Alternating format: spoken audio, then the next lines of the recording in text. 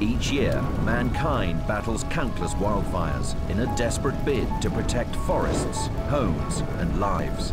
But there is one kind of wildfire that we cannot fight. A fire so ferocious, it consumes everything in its path. It is called a firestorm. When you see fires of that intensity, you know that there's very little we could possibly do to fight them in a conventional sense. Oh my God, I'll be caught in a dead man's zone. Tell the pilot to get those firefighters out, now! I can count 3 fires and the wind is spreading them fast! Leslie, get out of there! Which way? We've got to go this way!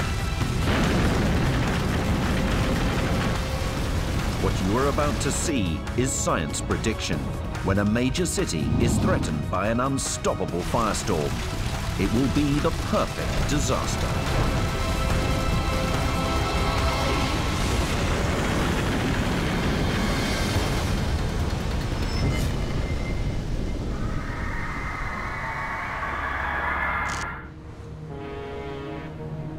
This is a city on the brink of disaster. On the southeast coast of Australia lies Sydney. Its 4 million inhabitants live right next to the biggest firebomb on the planet. With its back to the water, the city is surrounded by over 6,000 square kilometers of highly flammable bushland, ready to be ignited by Australia's extreme summer weather. Heat, wind, lightning. This powerful combination causes dozens of wildfires every year, but none have ever devastated the city. But if the right conditions came together at the right time, only a miracle could stop the destructive power of the perfect firestorm. Good morning. Yet another beautiful sunny day, and there's still no sign of rain as the drought now enters its 18th month. Temperatures are expected to rise into the 40s, and the total fire ban will remain in place for the foreseeable future. With so much at stake, the area has the largest fire service in the world. A special urban brigade numbering over 6,000 protects the city, whilst in the bush, a rural outfit is made up of 69,000 volunteers. This year, everyone is on edge. You haven't been called in yet? No, not yet. All the divisions are still on alert like yesterday and the day before, but the bush could still go any minute, and big this time. You get called in, you be careful. Warning signs in and around the city alert people to how serious the threat of fire is each day. With 1 million people living in or near the bush, no one wants a repeat of what happened in the Australian capital of Canberra. On January the 8th, 2003, over 100 bushfires started 50 kilometres from the city. Driven by winds of 120 kilometres per hour, the fires were pushed towards Canberra. When they hit the suburbs, firefighters were quickly overwhelmed as the blazes mutated into a firestorm. There were firestorms that were running throughout the city. Major fire fronts occurred, and there just weren't enough resources to reach it appropriately and prevent these firestorms from occurring. As the smoke cleared, 4 lives and hundreds of homes had been lost. Sydney could also definitely face the same threats that Canberra did if the fuel is allowed to develop to such a state where you have a very heavy fuel load. We could definitely see a situation like that occurring in and around the city centres as well. And if it did, it would be worse. Far more people live here, and there's every chance a firestorm wouldn't stop at the suburbs. Well, with bush penetrating into deep into the city centre brings a lot of risks. It brings the fire threat to the front doorstep of the business community and the residential communities in the city.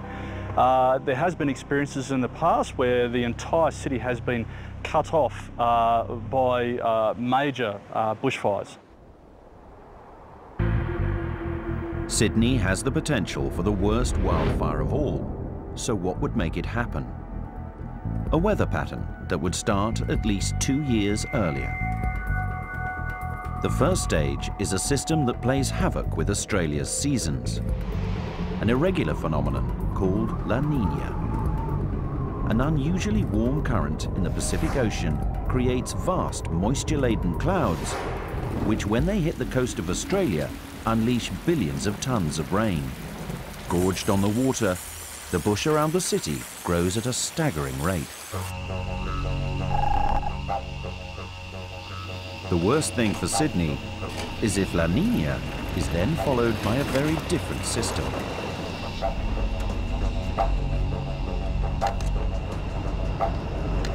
Can't we have the air on just for a second? I'm boiling. It's not that hot. Saving fuel. If I sweat anymore, I'll be as dry as those trees. Doubt that. You haven't gone for a year and a half without water. It feels like it. The second weather pattern needed to create the perfect firestorm is known as El Niño. Whereas La Niña brings nothing but rain to this part of Australia, El Niño is the exact opposite, bringing drought for months and sometimes even years.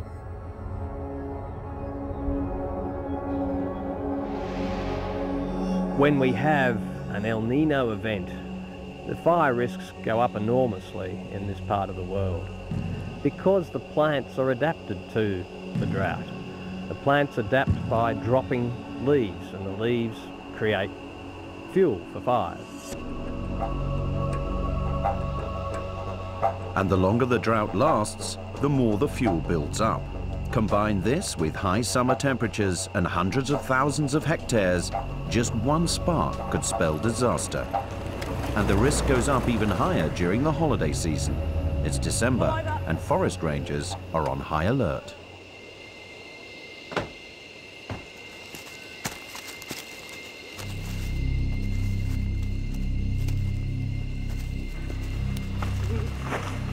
Hey, you guys know how to keep an eye out for snakes, don't you? Because if one creeps up behind you and you're unaware, you're done for. I'm not joking. One could jump out at any time. Good afternoon. Is everything okay out here? Fine.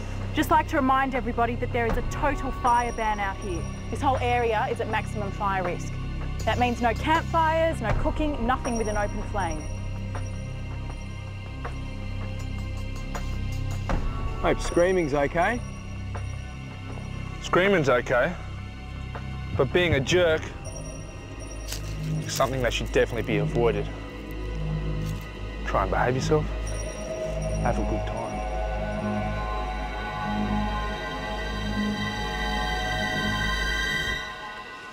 That's that, a million flies. It's really hot out here. If those weather reports were right, heat may soon be the least of our worries. Well, that's just bloody great.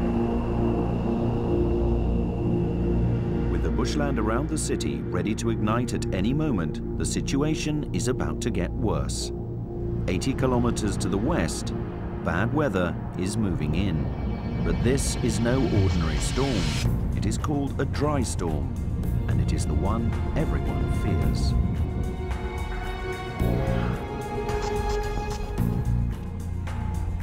Dry storms are formed when rising masses of hot air collide with areas of moist air high in the atmosphere. As the two mix, they generate clouds and winds. As the cycle continues, the clouds grow bigger and the winds faster. At the top of the storm, ice forms and then falls, melting as it goes, normally falling as rain. But the storm is so high and the air below it so warm, it evaporates before it hits the ground. A storm that brings no rain and only high winds is potentially disastrous, as it could drive a fire in the bush into the heart of the city.